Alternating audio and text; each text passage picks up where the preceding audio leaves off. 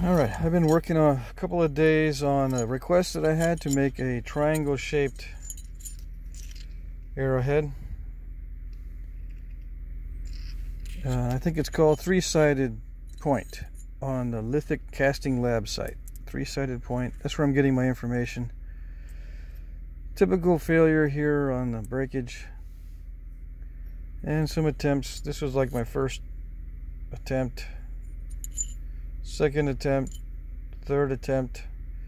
This one would have been okay if it was thicker, believe it or not. You need a thick preform. Now that's a problem on my trip this time because I didn't bring any really thick preforms or thick slabs except for the hornstone slabs, and those are precious to me because first of all, they're very high quality for hornstone, and second, they're wide. I can make wide points. Why would I make something long and narrow? But I think I found a piece here that I can use. The dimensions on these are 10 centimeters for one of them, and then 6.6 centimeters for another one. 10 centimeters is 100 millimeters, so I don't have enough for that one. Probably not. But for the 6.6, yeah, I got plenty. It's supposed to be 6 millimeters thick.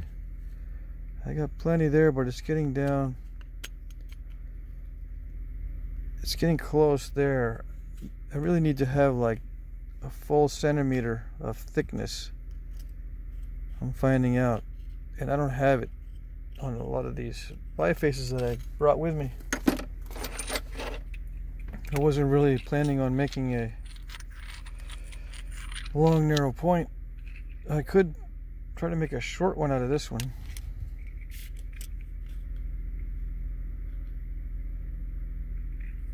It's tempting. This has got some thickness to it. Yeah. Yeah, so I've been attempting it for the past couple of days. They were made in different ways, right? Let's see if I can explain. One way was to use a very flat flake with the dorsal ridge in it, right? Long, thin, flat, not thin, but long flake or blade with the dorsal ridge, and just nap up to the ridge with a bevel. Just bevel it, bevel it, bevel it, turn it over, bevel it up to that dorsal ridge on the existing flake, and leave a lot of the existing side here if you have a perfect blade or flake.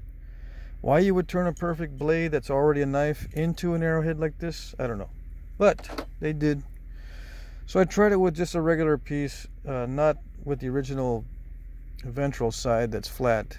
I just shaped it so it would be flat, and then it turned out to be too thin to get a proper median ridge.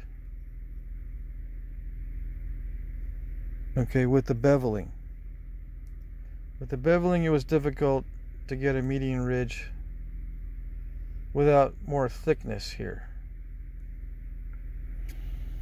Now, another way they would do this is to stitch the ridge. But still, again, you need thickness. Stitching means, zigzag the actual ridge. And it was done that way. You nap with a zigzag along the ridge, and that's called stitching, I think. Right along the whole ridge. Some of them were made that way. But the way that they were not made is with a rounded ridge. They were not made this way. And the reason why it's rounded on this one is because it's too thin. The flakes tend to roll over the ridge.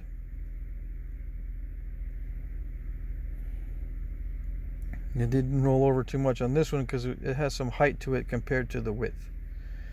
So it's all mathematics, you have to have the right height for the width to get the good median ridge going. Okay. So I think with these two, I have some thickness.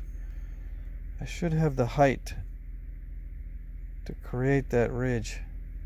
I like this one a little bit better than this one because I think this one is raw and it's too pretty to nap well, probably. I got this one too, but this material is really, really tough. So this one is easier to nap. Alright, I'm getting kind of tired of working this material.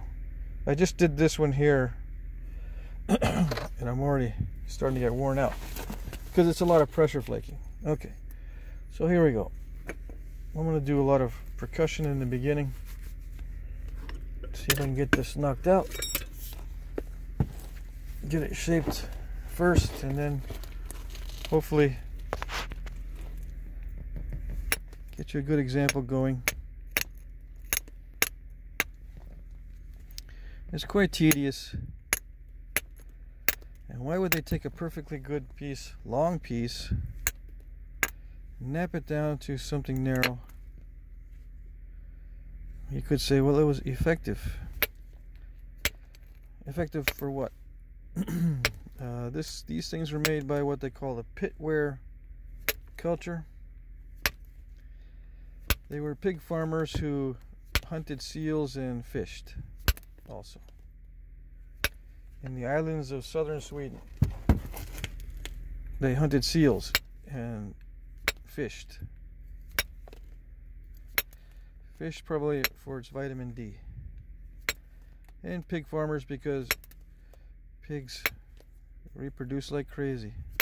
So why would you need these kind of arrowheads? Long, skinny, narrow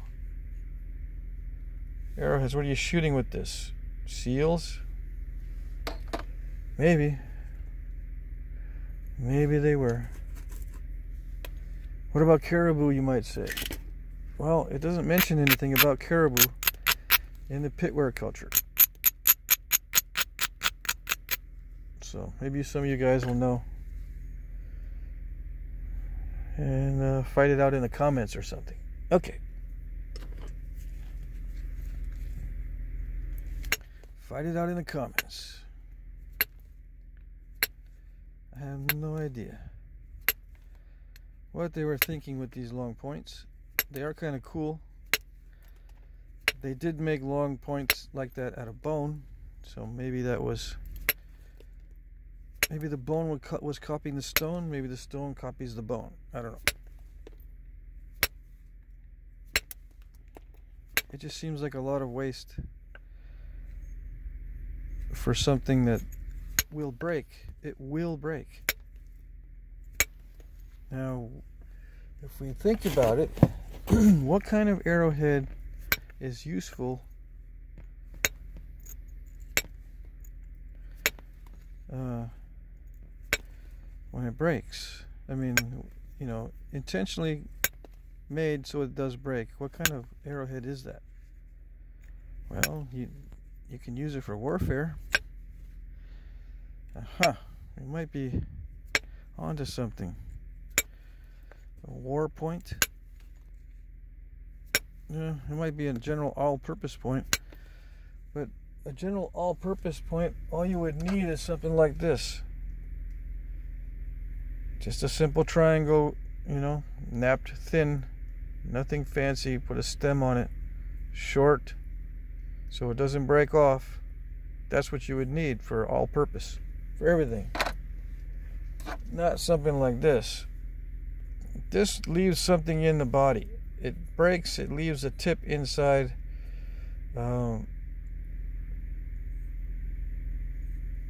It's nasty. Maybe it was used to penetrate body armor, like thick leather body armor or shields or something. Maybe it was better for that purpose.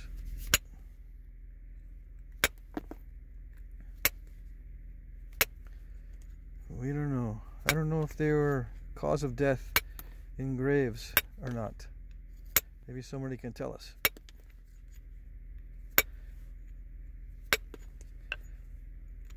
Anyway, I thought these were interesting. So I'm spending a couple days doing it when I actually should be knocking out arrowheads for the next auction. But oh well. I think I'll have enough thickness. I hope I have enough thickness on this piece. Let's see. It's extremely important to have enough thickness, because I don't want to end up with the same problem as before.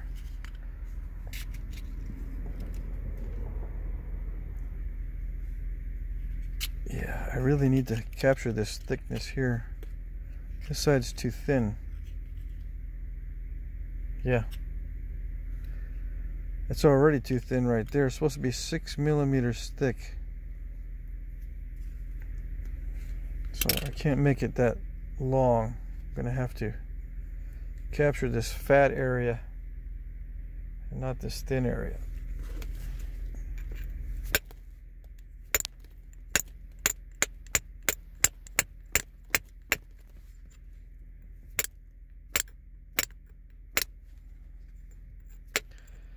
So why waste nice material?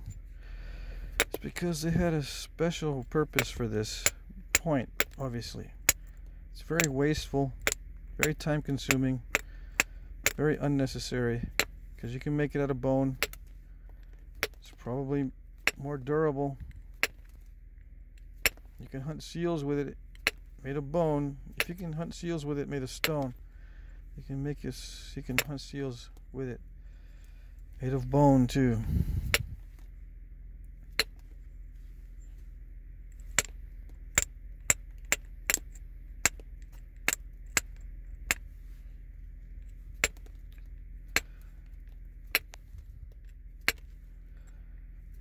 So I don't know.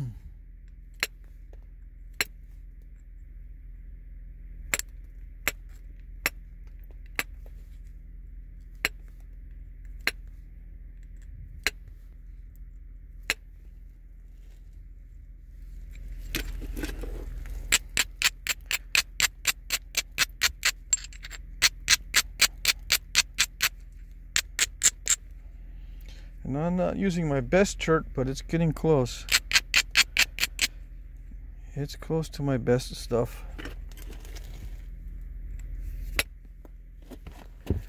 But it needs a higher quality to ensure the proper shape.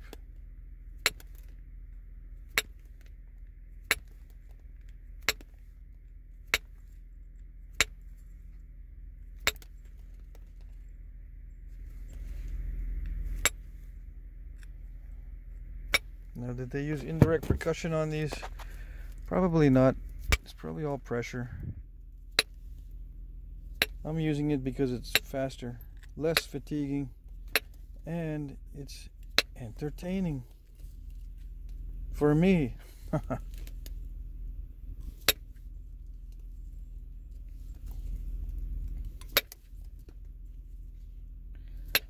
know how some of you suffer through this. I lose viewers because of the odd behind the knee thing.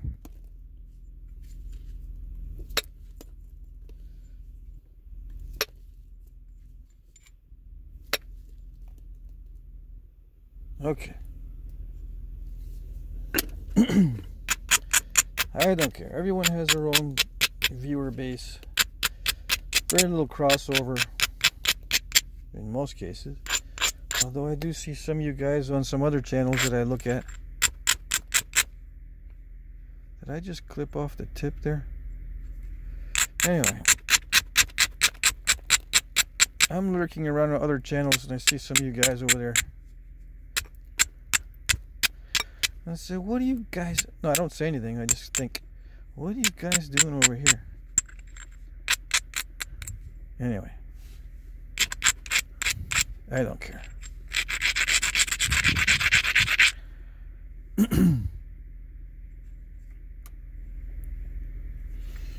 Alright, 66 millimeter. Is that what I said? Is the smallest one that they found? Yeah, I got plenty.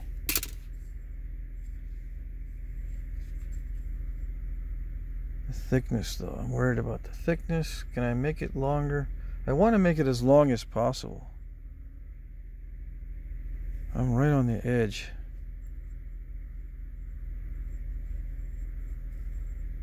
So I'm starting to get a feel for how thick I need it. But I'm gonna risk it anyway. If I have to go more narrow to make it look right, I'll just go more narrow. I think the narrowness is 1.6, let's see, 1.2 centimeter or 12 millimeter. I'm using millimeters because it's easier. Much easier.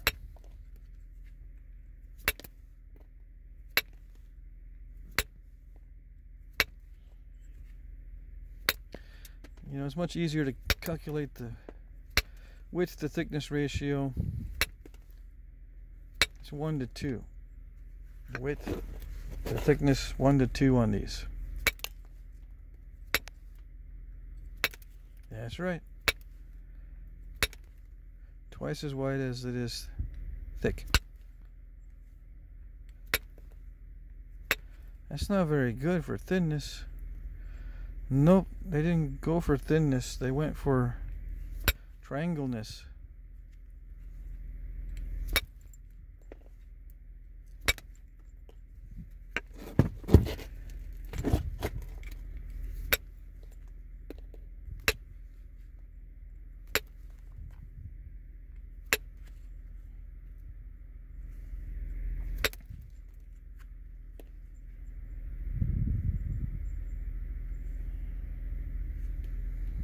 All right.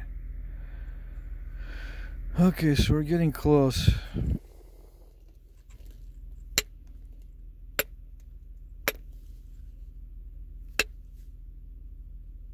I don't have one original flat side, so I'm going to have to make one of these sides flat. I'm going to make this side flat as possible. Yeah.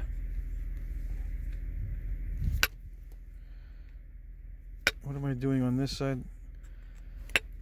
I'm trying to see where the stem is going to go.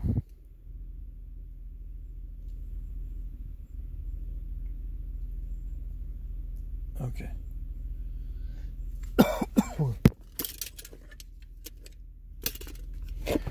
I'm going to use some more indirect percussion on this here, just a little bit, to regularize it without having to strain too much with the pressure flaking.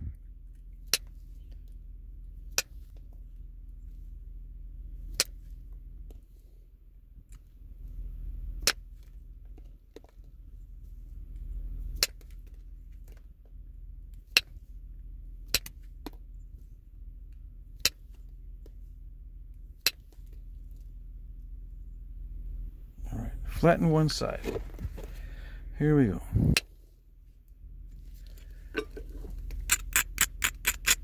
It's not too difficult to flatten one side. I do that sometimes with the regular Flintknapping, but it can get dicey if I'm getting too thin. I can't get too thin.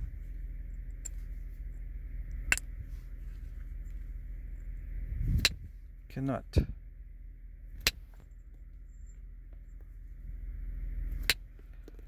flatten it, these flakes have got to go across, all the way across.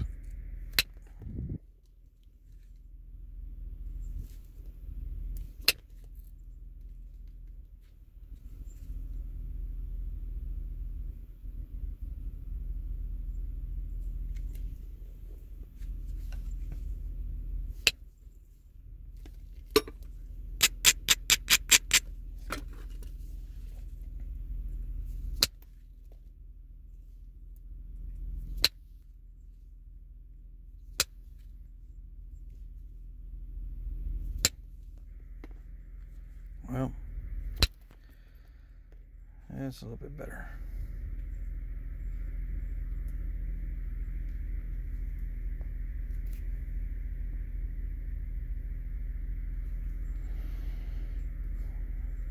It is a bit lumpy, but I can probably cure that later.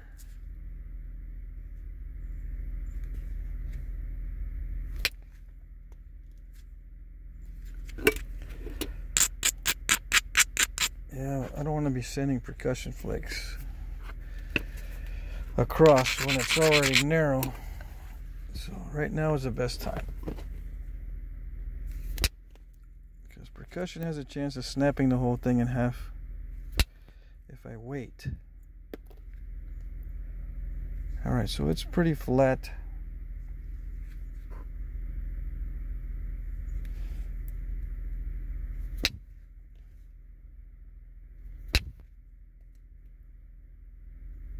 Yeah, I don't have to worry about the stem too much. I still would rather have it flat, so hold on.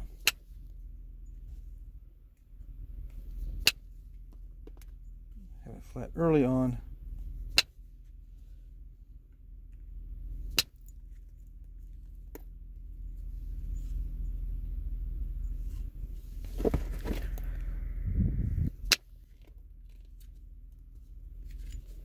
Wouldn't it be better if I lowered the platform? Yeah, probably.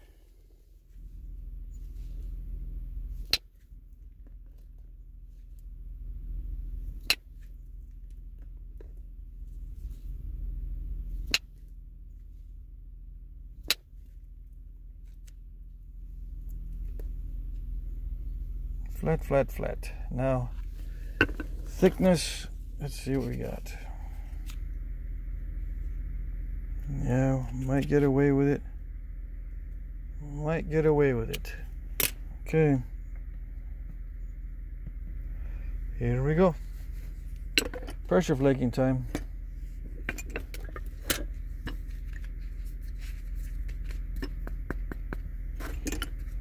Thought it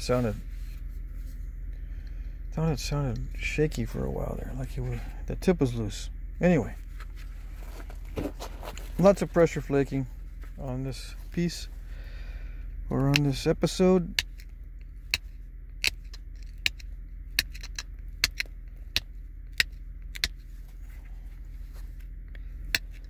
Probably won't narrate too much because I cannot mess up on this beveling.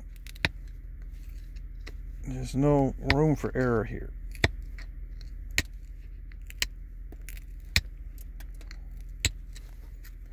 And that's all it is beveling to a center line or to a center median ridge.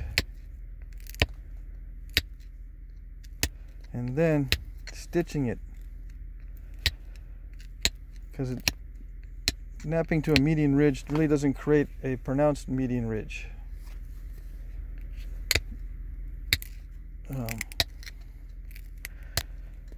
Sometimes it rolls over the top. So to get a good median ridge, I think I might have to stitch it, but if it's thick enough, I might not have to.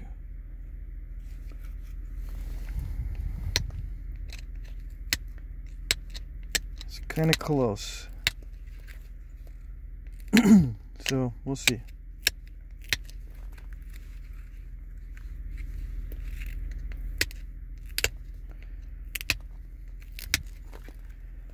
The angle on this bevel has to be just right too.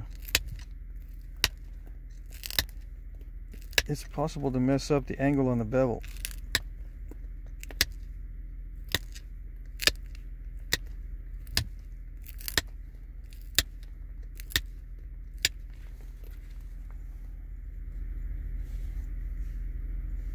Know what I mean? You'll see what I mean in a minute. Alright, so I was napping in the wrong direction. Yeah, I napped in the wrong direction, but I think I still am okay. And now I gotta go that way. That's unfortunate. I napped in the wrong direction. Yep, sure did. I think I still have enough width. That was not too smart. Well, it's okay, I suppose.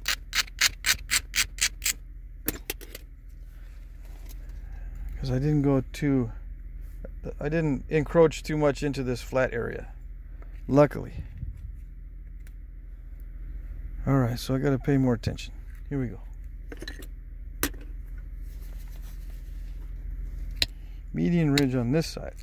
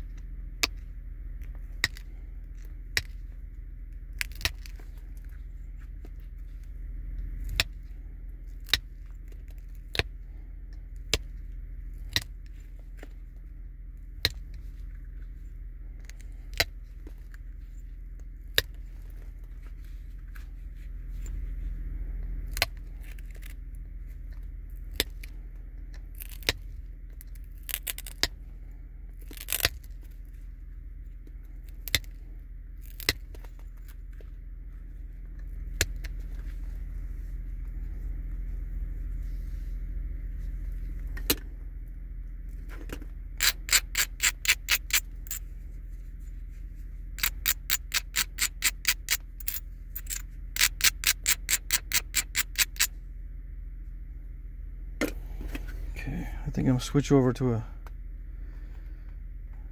different flaker. Hopefully you guys could see what I was doing.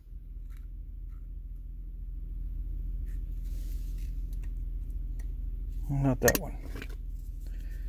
This one.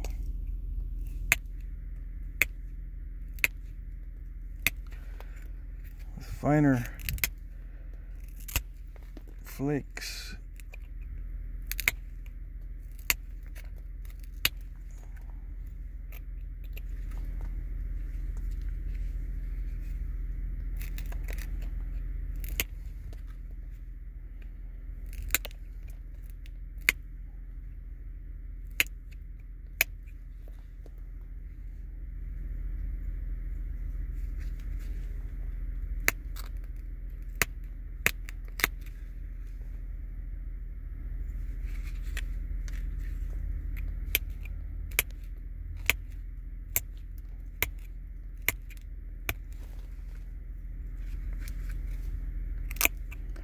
Now this is the stem on this side. And they tapered down. I made a little foreshaft that I think that they might have used. I attached it in this way. Gotta take more off of this side, but you can kind of see where I'm going with it.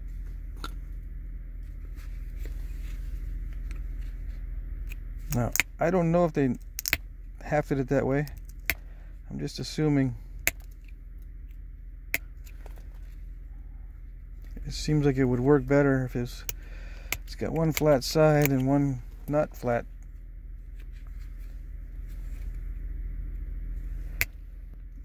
It's asymmetrical from the side view.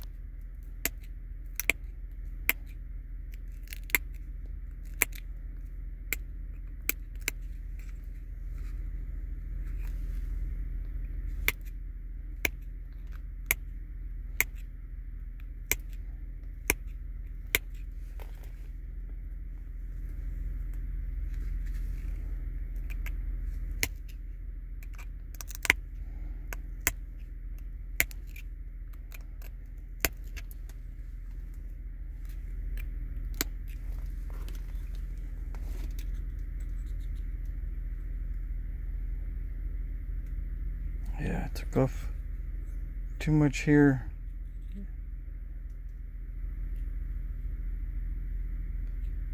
But I can adjust the foreshaft to fit.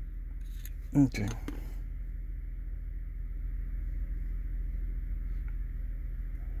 Alright, now it's just a matter of refining it.